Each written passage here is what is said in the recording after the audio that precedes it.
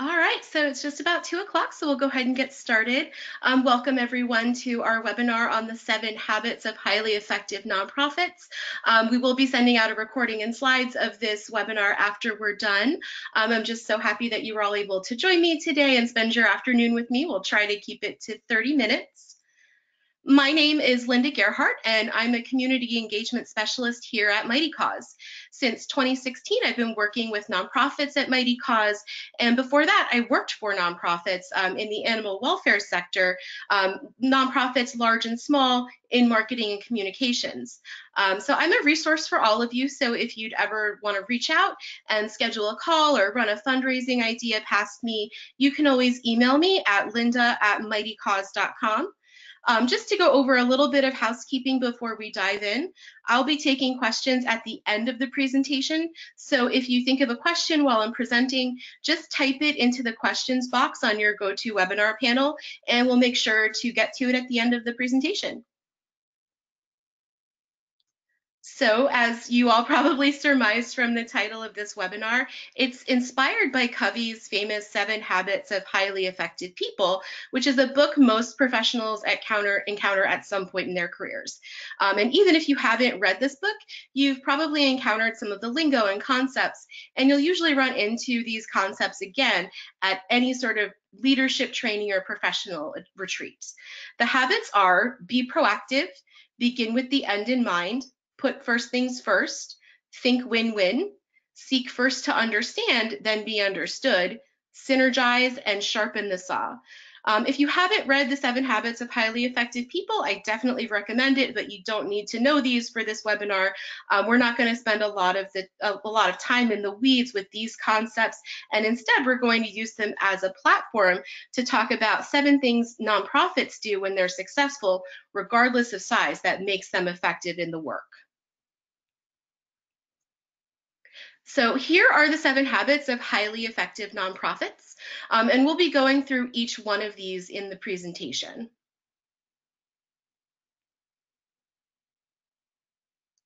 So one question you may have is, why focus on what other nonprofits do? And there are a lot of good reasons to scope out what's working for other nonprofits. First, you can find the bright spots and replicate success. And using the phrase find the bright spots, I'm referencing another book called Switch, How to Change Things When Change is Hard by Chip and Dan Heath. And in their book, they talk about finding the bright spots as an approach to solving problems. Instead of trying to fix what's not working, you focus on what is working. And that applies when you're looking outside of your own work as well. You can solve problems by simply looking at what's working for others and then replicating their success and their methods. Examining what other nonprofits do well can also help you design a roadmap for maximizing your nonprofit's impact and learn from others in your field. And finally, by looking at others, you can see what creates impact because you're able to see what nonprofits are doing and what's having an effect on the area of concern that they're working on. And then you can also see what stymies it.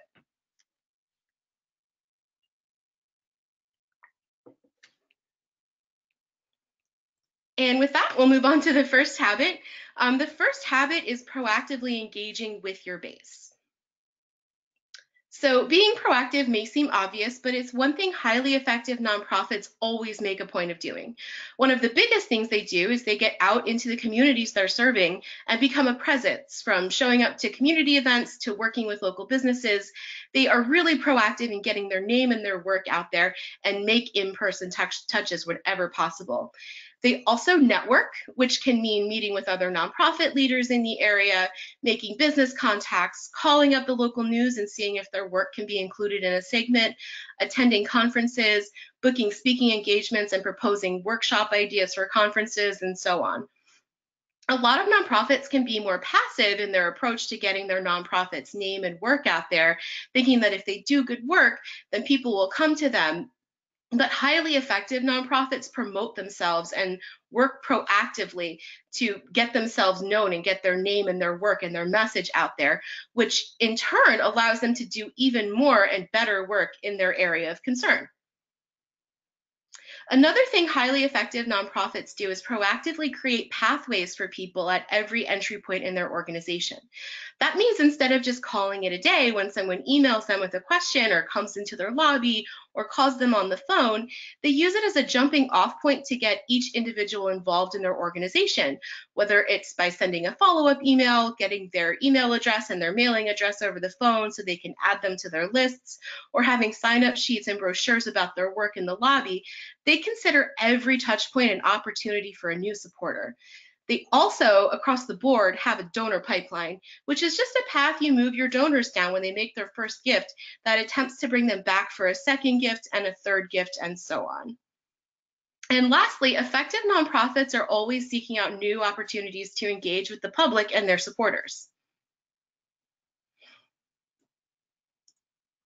So going back to how highly effective nonprofits actively engage, here's a look at what they do to keep people engaged when they enter the donor pipeline or make contact with their nonprofit by making their first donation. First, they thank them, but they make it personal by sending a handwritten card or sending a well-done letter or a snazzy email. Make it fun, meaning they're not usually sending a form letter that's as interesting as dry toast.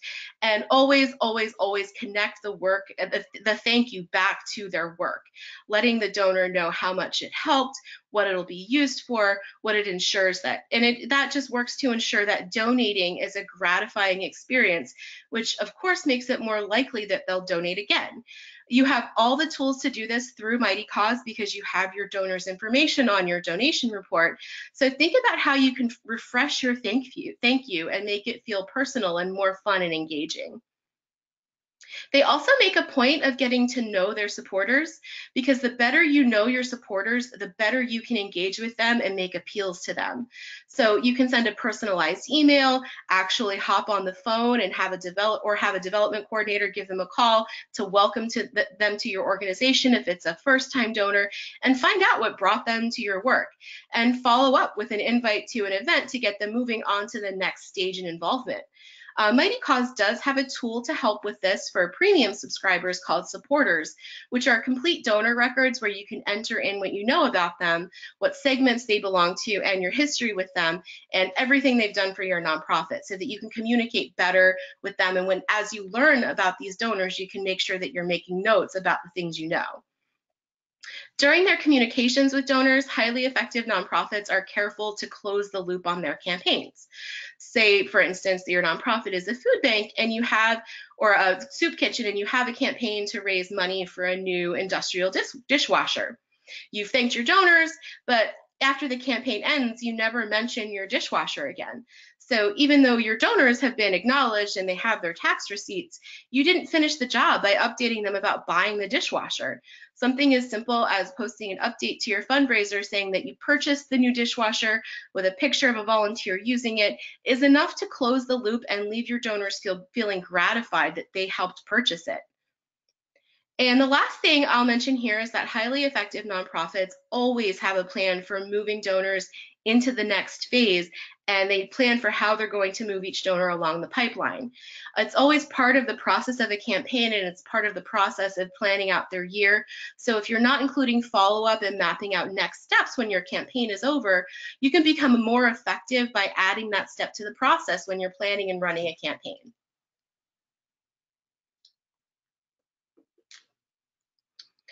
All right, so a common concern we hear from nonprofits, especially when we talk about being proactive and reaching out, is donor fatigue. Some nonprofits can be super concerned with contacting people too much or being too proactive and pushing people away by bugging them. But the thing is, people are donating because they're interested in your cause and they want to get involved. So it's often an unfounded fear because communicating with your donors regularly will help prevent donor fatigue. And what does cause donor fatigue is when you only communicate with your donors when you have an ask. So of all the touches we've listed here, these are mostly non-asks. You're getting to know them, you're inviting them to events, you're following up on a campaign, thanking them, building a relationship. The thing to be worried about is bumming out your donors by acting like the friend who only calls when they need something. Highly effective nonprofits treat their donors like friends who they want to talk to, that they want to get to know better, and they reach out regularly. They want to find out what they're doing and what's on their mind. All right, so the next habit is setting and working toward high-level goals. Goal setting is so important in nonprofits, and these are the goals highly effective nonprofits have written out and they've discussed at length and are actively working toward. Short-term goals, long-term goals, financial goals, of course, and programmatic goals, what you hope to achieve with your work. In order to set effective goals, you need to determine a metric for measuring your success. For instance, if your goal were to increase donor retention in 2018, you'd look at your donor retention rate to see whether or not you've achieved that.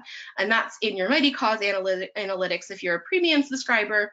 And there's also tougher, harder to quantify goals related to your work.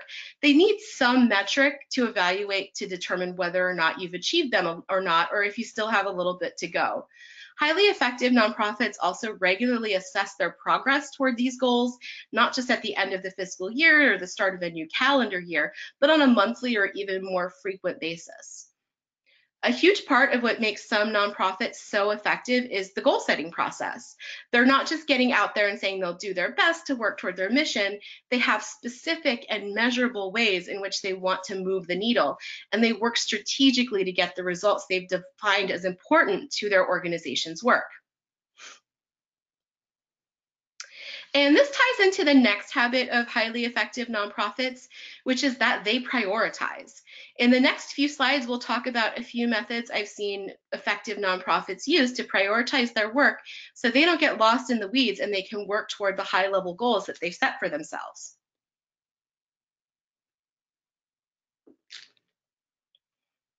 The first is called the bucket method. And I first encountered this when I was working at a large national animal welfare nonprofit in a department that addressed a lot of issues. And when I say that we addressed a lot of issues, I mean that our department pretty much dealt with anything related to pets. So it was really easy to lose focus when our focus is that vast. Our department sorted through all these issues by defining 3 to 4 buckets that we could sort the work into based on the goals we set out to achieve in the goal setting process. And when a question or an issue was dropped on us, or someone from another department or the public or another nonprofit asked for our help in our work on something, we used the bucket method to determine what to do. Because if we didn't prioritize our work, we'd be spinning our wheels and we'd get nothing done. So we had our 3 buckets and we'd ask ourselves, does this issue fit in any of our buckets? If the answer was yes, we sorted it into the appropriate bucket and got to work.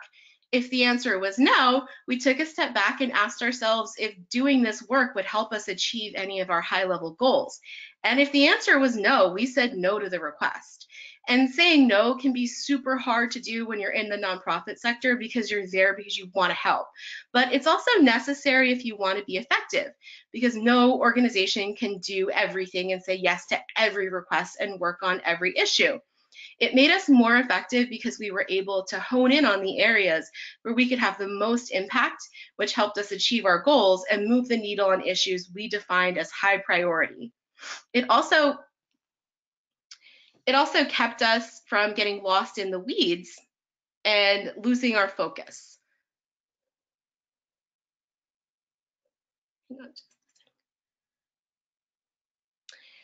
So buckets are not always stationary. Sometimes you need to add a bucket or eliminate a bucket if you see work coming in that never gets sorted into any of the buckets. But it's an easy way for everyone on your team to prioritize and make quick decisions that will help your organization be most effective. Moving on to the next method, we're going to talk about commander's intent. And this is a military term, and basically all it means is that it's a quick, succinct way for leaders to describe what constitutes success.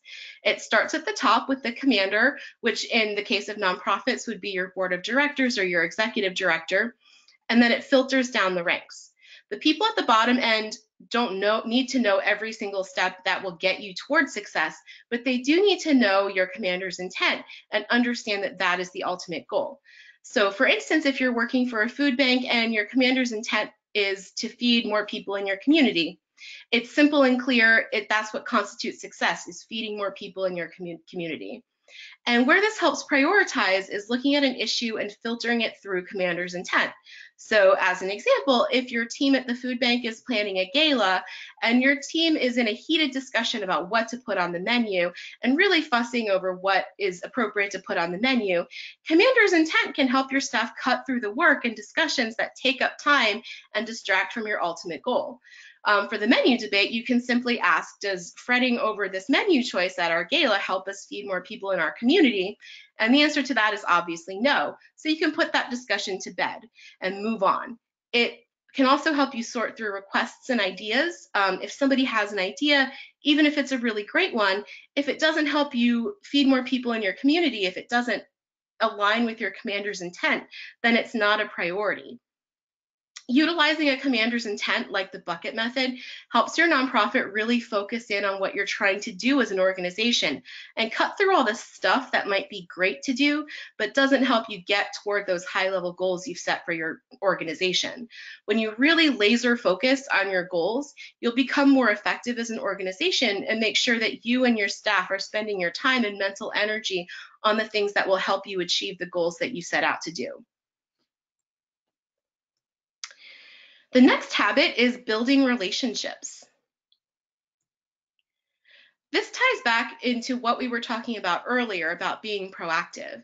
The process of building a relationship with a donor is called stewarding, from the first gift and beyond. Nonprofits steward people, not businesses or corporations. So even when you're working with a corporate sponsor, you're not stewarding the business as a whole. You're stewarding and building relationships with your contacts at the business. And stewarding is really all about getting to know your donors, finding out what moves them, what they care most about, what inspires them. And to do that, you have to communicate with them outside of asks. And it can include everything from sending an online survey to hopping on the phone with a donor to even meeting with them for coffee and just chatting with them about your work and how they want to be involved. It's the sort of old school personal contact that a lot of development directors were accustomed to before everything moved online. And by building this relationship with the donor, you can move them through the pipeline and increase their involvement at your organization. For instance, if you have a highly engaged donor who gives regular gifts, you can talk to them about volunteering or getting involved as a peer-to-peer fundraiser. If you have a donor who is also a volunteer and is always willing to come out to support your organization, you can have them mentor volunteers or move them into other areas of your nonprofit, like training them to help with social media or development work, depending on what their interests and skills are. Highly effective nonprofits steward well, and that's why they have armies of supporters who will always show up for them when they need it. And that's what allows them to have a huge impact. And you really do have all the information you need in your donation report on Mighty Cause to get started stewarding if you're currently just calling it a day after the thank you. And for premium subscribers, our donor records can be a huge help in this process. Soon we'll also be releasing some cool new tools that will be an even bigger help with stewarding. So keep an eye on your email for some announcements about those new tools.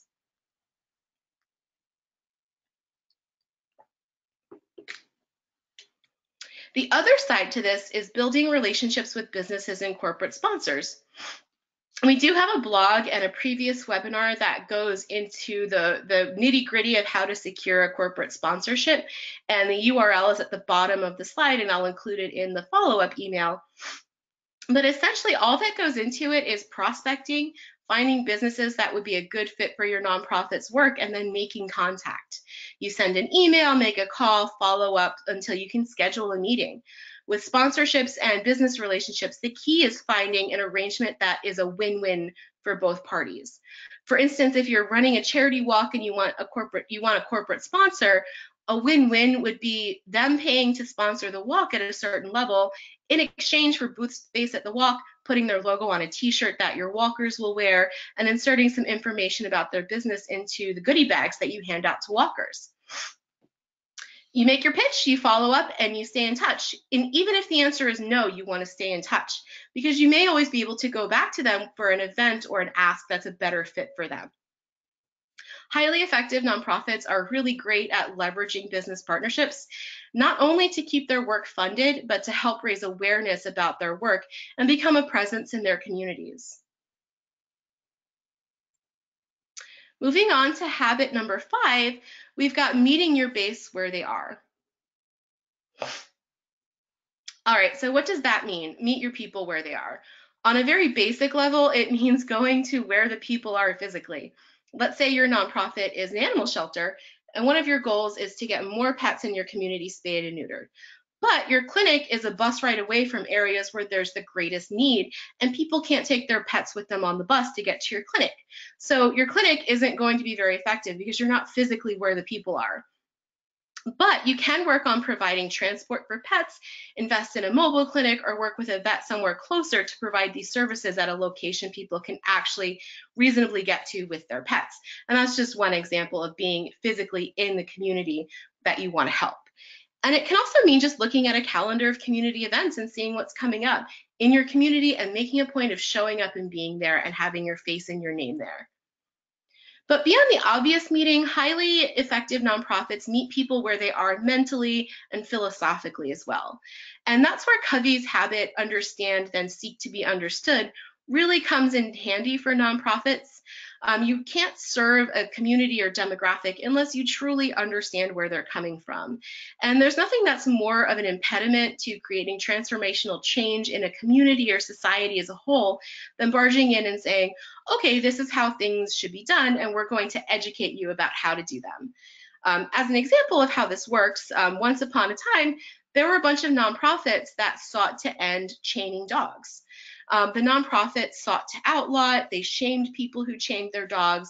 They were seeking to be understood rather than understanding first. But when a lot of nonprofits took the step of actually knocking on the doors of the places where these dogs were chained up, they found that a lot of these owners really loved and cared for their pets, but their dogs kept running away for two reasons. They weren't spayed and neutered, and the owners couldn't afford to get it done. And number two, they couldn't afford to build a fence because fences are super expensive. So, for whatever reason, the solution that they came up with was to keep their dog on a chain. So, not ideal. But the nonprofits shifted their focus from criminalizing and condemning what these people were doing and started doing whatever it took to get the dogs off the chains, which was often just providing help with spay neuter and helping them build fences in their backyard so the dogs wouldn't have to be on a chain. And when they refocused and met these pet owners where they were able to get so many more dogs off their chains and be more effective than just coming in with their own agenda and telling pet owners what they should do. And this is also the high level goal setting we talked about earlier. They prioritized their goal, which was to get dogs off of chains, and focused on whatever it took to achieve that goal. And meeting people where they are is also a matter of talking to people in a way that makes sense to them, avoiding jargon and looking at any barriers that might exist that keeps people from accessing your message and your work, whether it's an actual physical barrier or a language issue, which brings us to our next slide, which is all about jargon. Jargon is one of the biggest barriers in the nonprofit sector, and its use is a huge sign that a nonprofit is not meeting people where they are. To be effective communicators with the public, you need to avoid the use of jargon. And jargon is anything that is not easily understood by people outside of your own circle. For instance, if you go into a community and start talking to people about food justice, that probably doesn't make sense to a lot of people.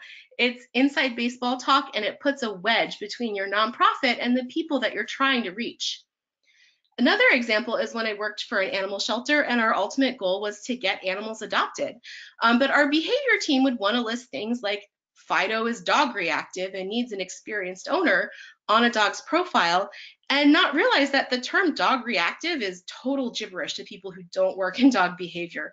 It makes no sense, and so people didn't know what it meant, so they passed Fido over in the shelter because it sounded like a really bad thing and they couldn't understand what it was. So the use of jargon was keeping us away from meeting our goal of finding homes for animals. Literally every type of nonprofit in the sector has its own jargon, and I'm using animal welfare because that's what my background is in and where I've seen it play out personally. But to combat it, your message can reach more people. You need to step away from your own knowledge and look at things with a fresh perspective. Take a look at the things you say in a day's work and note what probably wouldn't make sense to others. And then apply that to all of your communications, whether it's emails, talking to people on the phone, putting together pamphlets, and so on. Highly effective nonprofits are able to reach more people with their message because they apply a filter for jargon when they're talking to people and preparing communications so that no one is turned off by them and tunes them out by using words that don't make sense to them. And another faux pas that I see all the time, which you'll rarely see from the most effective nonprofits in the country, is education.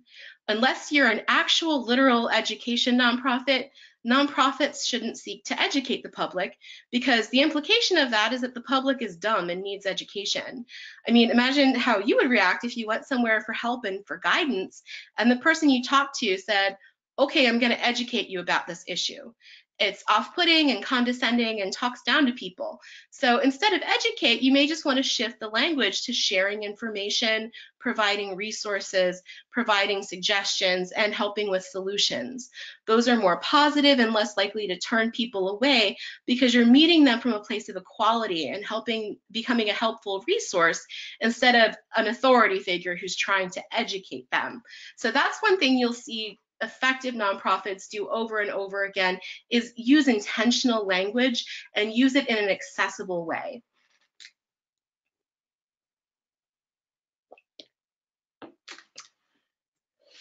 Okay, so moving on, the next habit is collaborating and building coalitions. Coalition building sounds really intimidating, but it's actually not too complicated. You're just finding allies with a shared mission and working with them to achieve some shared goals. Sometimes your best allies are other nonprofits doing the same type of work. To draw from my own personal experience, again, an animal shelter I worked for in a big city started a coalition with other animal shelters in the area. Instead of working separately or even competitively, they worked together as a coalition. They were still totally separate entities with their own policies and operations and approaches, but they started collaborating on the shared goal of sending more animals to new homes. And each individual shelter was able to have a greater impact and help more animals by working together rather than separately. All you want to do is find potential allies, give them a call, send them an email, meet up with them, brainstorm ideas, and like with business partnerships, create a win-win solution where both organizations can get something from the alliance. Set goals for yourselves, work together, help each other out, and get to work. So the Animal Shelter Coalition, for instance, found that they were all struggling with kitten season, which is in the spring and summer when shelters are just flooded with cats. And they started a program with the goal to send home 500 cats collectively over the course of the spring and summer. And they promoted it together, they measured their success together, and they brainstormed ideas to help them get to those 500 adoptions. And they eventually ended up exceeding it, so everyone involved was able to publicly celebrate that success. Highly effective nonprofits are always happy to partner up and work with other nonprofits and join coalitions that help them achieve their goals and further their mission. All right, so now we're going to move on to the last habit of highly effective nonprofits, which is practicing self-care, which is the counterpart to Covey's sharpening the saw. So this is something nonprofits don't really talk about enough, and that's a healthy work-life balance. That means not taking non-emergency calls on weekends, not answering non-emergency emails on vacation or any emails on vacation, and actually using your vacation days. This is hard for a lot of nonprofit professionals because it's not just a job, it's a passion, and it becomes part of who you are. It becomes part of your identity. But it's so essential to take good care of yourself so that you can do the best work possible for your cause. Find allies and a support system, whether it's a meetup with other nonprofit professionals, joining a closed Facebook group for people in your field, or just reaching out if you're having a tough time and feeling overwhelmed. I've listed some resources for compassion fatigue that are worth checking out, because compassion fatigue leads to burnout, and that leads to bad decisions. And it's something people in the nonprofit world need to take seriously and be proactive about. Nonprofit workers that often end up absorbing the stress and even trauma from the people that they're trying to help. And highly effective nonprofits have leaders who practice self-care, are aware of compassion fatigue, and can recognize it in themselves and in others and work to combat it, so doing work that you love and that you care about doesn't end up hurting you. It's also important to encourage your staff and volunteers to practice self-care, and that often just means checking in regularly with your staff, not just about the work, but just how they're doing in general in life. Developing a support system for employees, which can even just be as simple as cross-training staff and volunteers so that people can easily take vacations and days off if they need them and not be the only person who knows how to do a particular thing. It means encouraging a healthy work-life balance and not contacting your staff and volunteers off the clock if it's not 100% necessary, respecting their personal time, and allowing them the space they need to conduct their own lives. You can make them aware of any resources you have, like an employee assistance program or hotlines that they can call if they need someone to talk to. And there are a lot of great speakers who address compassion fatigue, so you can do some research and invite one out for a lunch and learn, or even just stream a TED Talk for free about the subject and have a discussion afterward at a staff meeting. The reason self-care is so important and why it's something effective nonprofits focus on is that people cannot do their best job at a nonprofit when they're struggling to keep their heads above water. And stressed employees and volunteers eventually leave. They burn out and then they leave you, and then you have to spend time recruiting new people and training them how to do their jobs instead of working towards your high-level goals. It helps to lead by example, not just in being a leader who cares for yourself, but also modeling the compassion you want to sow in your community in the way you do business. And lastly, it helps attract talented volunteers and employees and keep them once you've got them so that you can nurture them and have the best possible team doing the work. All right, so we're just at about 30 minutes. We're at the end of the presentation. So I'm gonna take some questions now, and if you do need to sign off, that's absolutely fine, but we are gonna make some time for questions. Okay, so the first question is about notes and recording. You will get the slides and you'll also get the recording. Somebody's saying that yes, prioritizing has helped them a lot, more time to focus on what's important. So that's a tip that I hope you take away. It's okay to say no to things. You don't have to do everything and be everything at your nonprofit. You can say no to a project. You can say no to a proposal if it's not in line with what you're trying to achieve. So I really hope that the bucket method and commander's intent are helpful. But if not, either you can always find other ways of prioritizing that work better for you. Come up with your own system. And if you have a really awesome system for prioritizing, email me. I love that kind of stuff, and I can include it in our next webinar where we talk about priorities. All right, so we've got one question about donor fatigue. When it comes to donor fatigue, we do often hear from people that we're communicating too much. So how do you deal with that when determining how to follow up? And that's a really great question. And the first thing I'll say is, before you say a lot of people are contacting us, really look at how many people you're actually hearing from. Get actual numbers and take a critical look at that. Because if you send an email to 500 people and get 2 responses saying, holy cow, you guys email me too much, it's really annoying, that's 498 people who are not contacting you to tell you that you email them too much. So of course, the people who actually contacted you to let you know that you're emailing them too much are going to stick in your mind, but just try to keep it in perspective and look at the big picture, and don't let a couple of people get in your head and dictate your strategy. And this is also part of just getting to know your donors. If there are some people who would prefer to be contacted less, put a note in their donor record and contact them less. Like, you can absolutely do that. You don't have to have one strategy for everybody. And if some donors hate it when you call them, make a note in their donor record and don't call them. But don't let a noisy few scare you away from communicating regularly or scare you away from having a proactive follow-up plan in place. All right, so the next question is about the bucket method. How do you choose what your buckets are, and how do you say no to something that could help someone but doesn't fit into the buckets? Which is another really awesome question. Basically, your high-level goals are going to determine what your buckets are. So, for instance, at the animal welfare organization I worked for, we decided that we're going to concentrate on 3 areas in a year, which were pets and shelters, pets and housing, community cats, just as an example. And those were our buckets. Those were the issues we wanted to work on as a priority. And saying no is hard, but sometimes the best way to do it is just let people know that you'd love to help, but you're focusing on other priorities at the moment, and offer a few suggestions or resources where they can find help.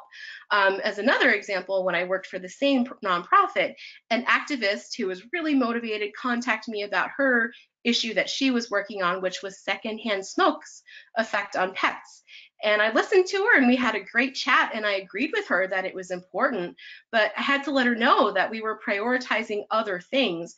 And we really just ended the conversation with me giving her some information about organizations that were more health focused and veterinary focused that she could contact and see if she was able to work with. And she did actually end up teaming up with one of those organizations about the issue of secondhand smoke in pets. So you can't say no. The best way to do it is to soften a blow with giving them a path forward and a few other people they can try or organizations they can try, just so that they have a path to where they want to go as well. All right. There's a question about communicating specifically with a nonprofit, and I will email you offline. But yes, I will get in touch with you. And it looks like that is it for today. So we're a little bit over time, but thank you guys so much for joining me. I really appreciate you taking the time and hope you got some helpful information out of it. As I mentioned earlier, we do have a few big announcements coming about new tools that will be available to you. So watch your inboxes for that news.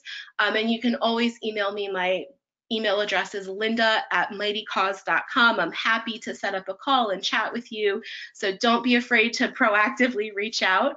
And that's it for our presentation. Thank you guys so much and have an awesome day.